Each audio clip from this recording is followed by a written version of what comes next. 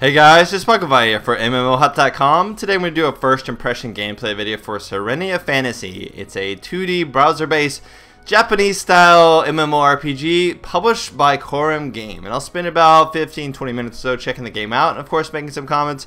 If you guys want to learn more about Serenia Fantasy, you guys can check down below at MMOHut.com for the full review / game profile. So the game is definitely inspired by the old SNES kind of 16-bit era Final Fantasy Japanese style RPGs rather that we've come to know and love from old school times. So it has that kind of vibe and feel, and even the music itself has that definite vibe from the 16-bit era. Just really like, you know, Japanese kind of adventure style. So we have three classes here: the warrior, the ranger, and the mage. As you can see, they each have the male and female, but no unfortunate customization options. Let me go ahead and go in the mage, and I'm going to go with the girl with the two ponytails. We're going to call her Spunkophia here.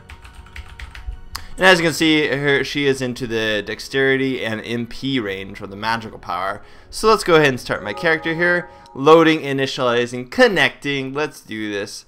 So Serenia Fantasy has been touted for detailed animations, an exclusive pet system, unique gameplay, and diverse combat.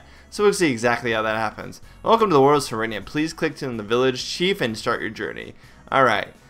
So this definitely has that sort of quest feeling where you kind of have the overworld and go and actually talk to. And does that look like, whoa, I can actually zoom in. That looks like a chocobo. Like a knockoff chocobo. Alright, so let's go ahead and talk to the village chief. So I just click over here and talk to the village chief here. Greetings.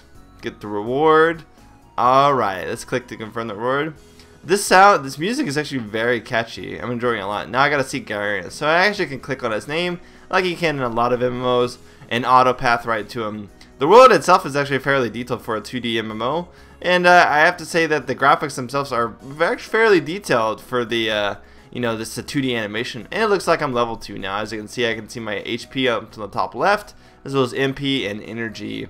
This is stamina. So stamina system, I guess, is like how long you can kill monsters before you have to actually rest. So I need to equip my gear so I can bring up I to bring up my inventory and bring up my discipline staff.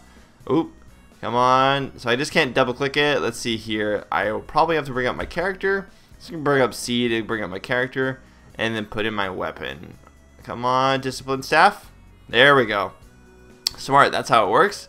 Good job. So I need level 10 to open that chest. It's kind of like a little bonus chest.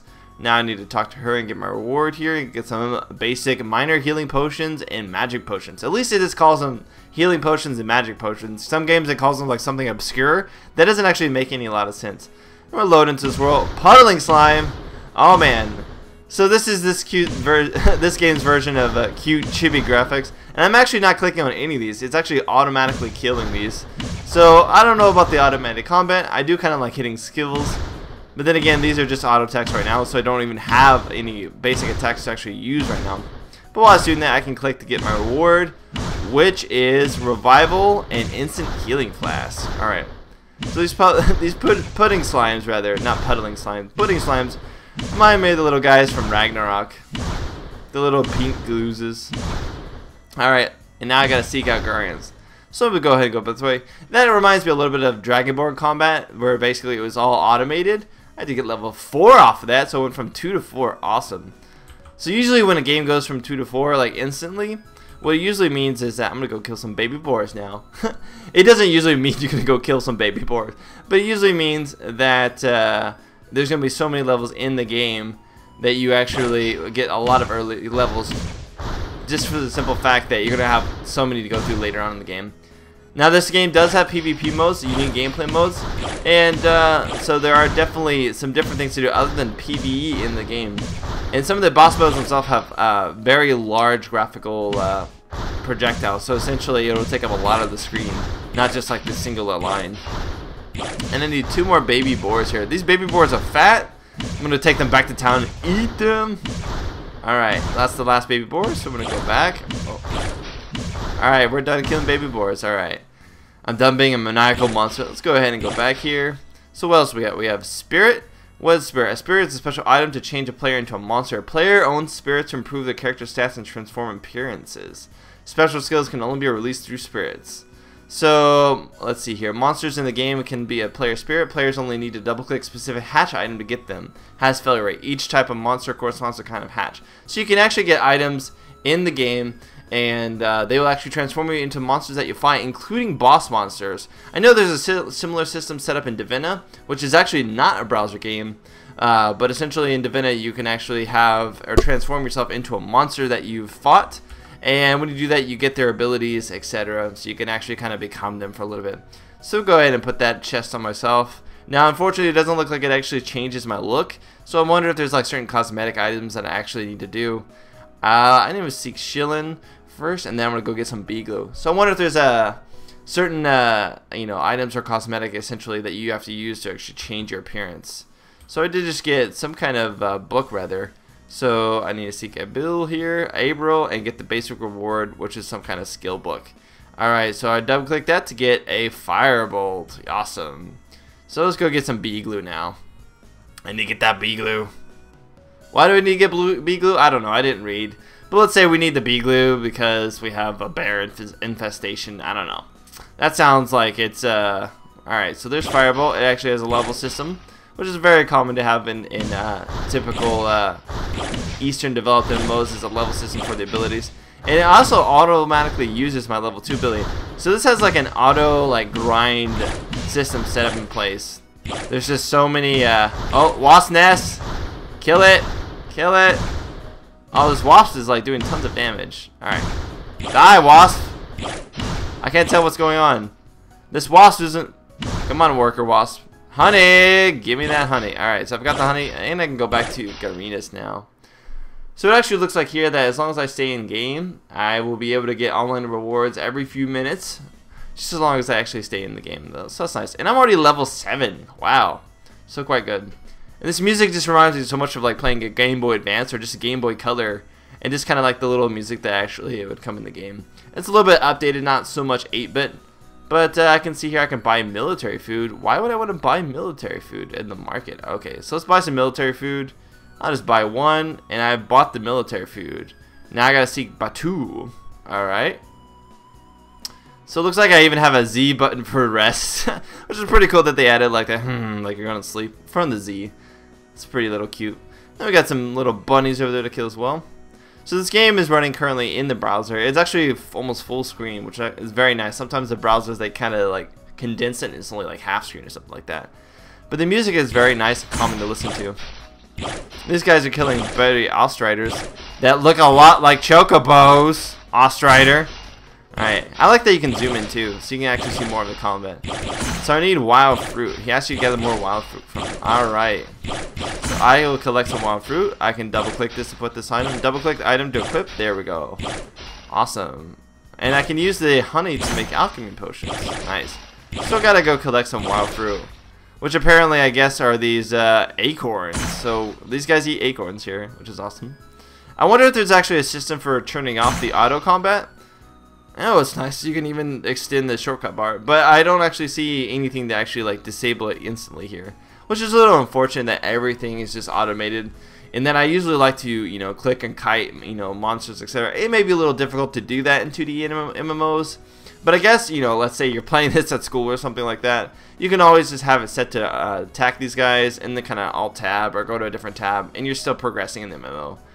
But I still feel like it does take away something from it. So over here we have the social field, which is friend, flow, and blocked. We also have the crafting system where you can actually craft like the wizard hand. And to do that, I need a goblin stick, 8 powder, and yellow powder. I don't have any of that, unfortunately. But I've done that. I'm already level 8. Now I need baby Ostriders. Alright, let's go kill some baby Ostriders. Yeah, Chocobo lookalikes.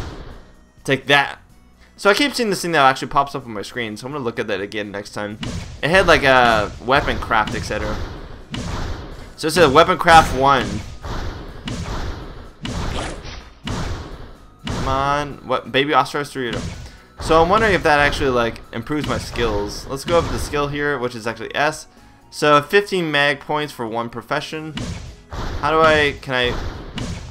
so I actually can upgrade it manually by actually putting 30 mag points into it.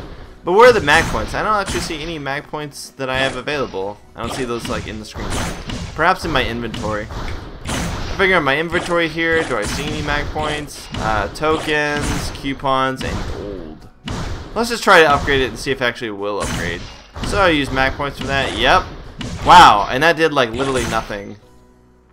So it looks like I did put 15 into it out of 300. So I need 300 to go to the next skill. That is like crazy far. And I am done now. Go ahead and pick up this and get my reward. Awesome. Alright, kill the baby otter. There we go. Alright, so now I need prune bears. So I'm gonna go kill some prune bears. So these quests are very typical, you know, generic.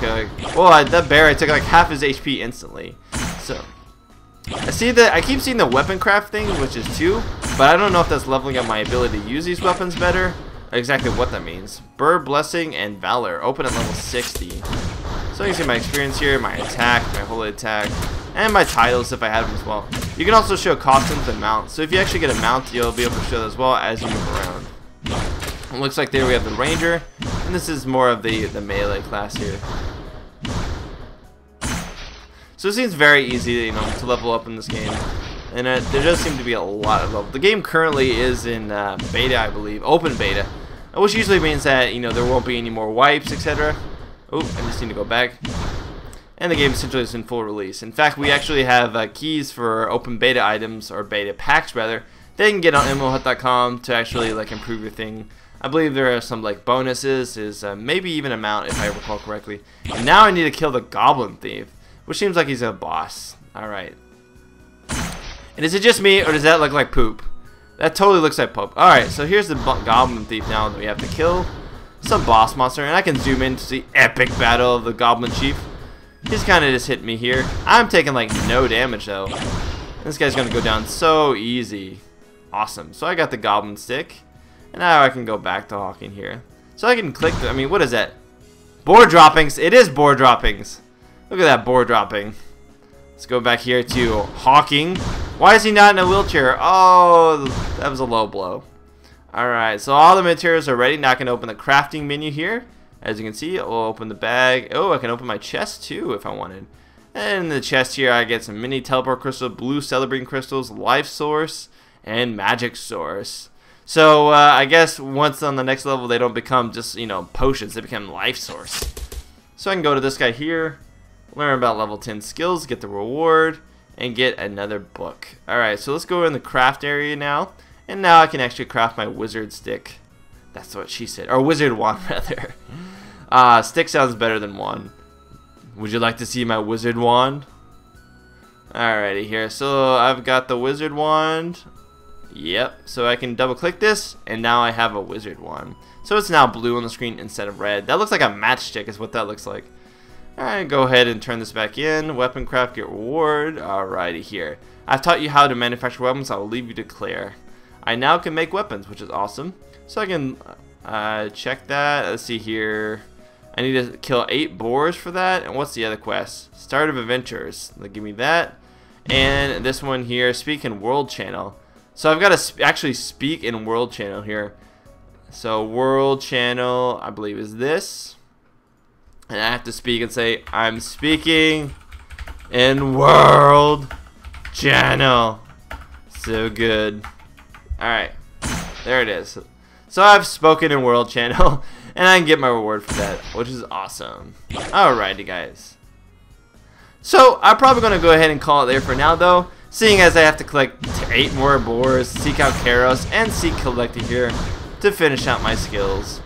But if you guys want more about Serenia Fantasy, you guys can check down below at MMOHut.com for the full review / game profile, where you can find out more about it. And as well, you can go to the giveaway section of MMOHut.com to see if we have any giveaway items left, or giveaway beta key items, or sets rather, for Serenia Fantasy. So yeah, this will be see you guys. I'll see you guys next time. Let's see, can I do a dance? Dance? No dance. Damn, no dance. Alright guys, I'll see you guys next time. Spunkify out.